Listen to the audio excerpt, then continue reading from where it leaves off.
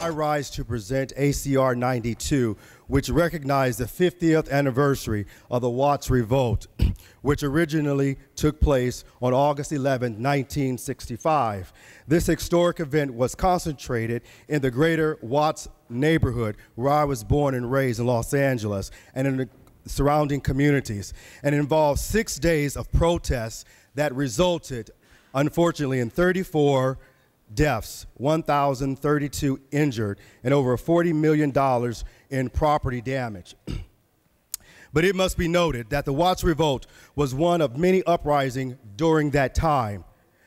That year before, in 1964, a total of 8 separate incidents of social unrest took place across the nation in cities that included Chicago, New York, Philadelphia, Jersey cities, in addition to further protests across major cities in 1966 and 1967.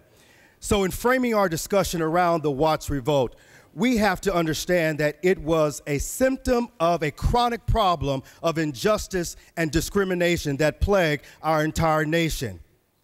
Let me clarify and be clear.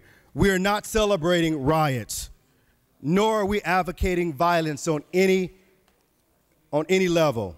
This resolution seeks to rewrite the narrative on civil unrest by addressing the foundation of injustice that led to the revolt, and also celebrate the peaceful triumph that came as a response.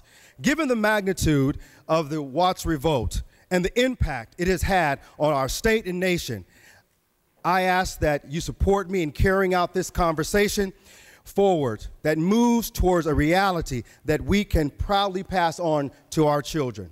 In closing, this discussion is important to emphasize the purpose of this resolution. It is to reframe the discussion around the Watts Revolt. This revolt did not take place in a vacuum, but occurred as a result of a generation of oppression and brutality. Our humanity cannot be beautiful and powerful in its existence. We must also understand that we are incredibly fragile. And as a people, we cannot take place. We can only take place when an environment of people have been oppressed and depressed to the point of breaking. A quote from Dr. Martin Luther King, permission to read. Without objection.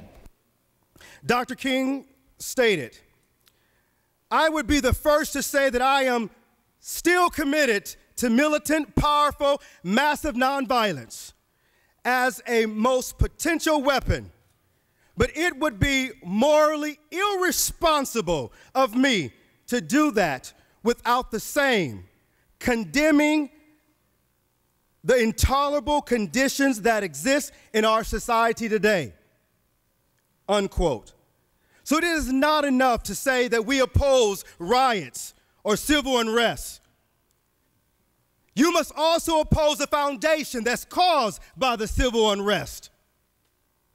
And when we take a look at South Los Angeles today, we see a reminder of powerful and energetic people that are resilient as a result of what transpired 50 years ago. A community that reshaped itself and the conversation. A community that now bears the name of a hospital that's serving low-income residents called Martin Luther King Hospital. A Cal State University Dominguez Hills that rose out of the ashes 50 years ago.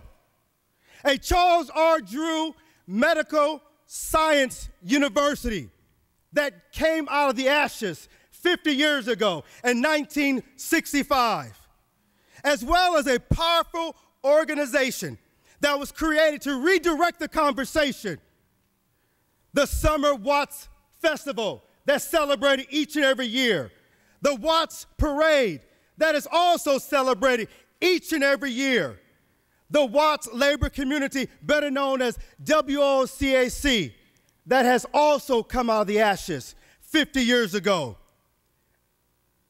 And so I ask you to stand with me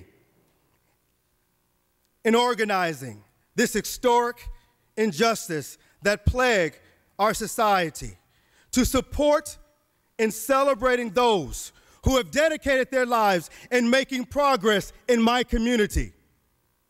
Mr. Speaker, members, we're not celebrating a riot. We can put different phrases on different words all we want. I represent this community. This community has rose up out of the ashes. We look and reflect on our past so we won't repeat it in the future. And that's what this resolution seeks to do. And so I appreciate the conversation in this House, and I respectfully ask for an aye vote. Thank you.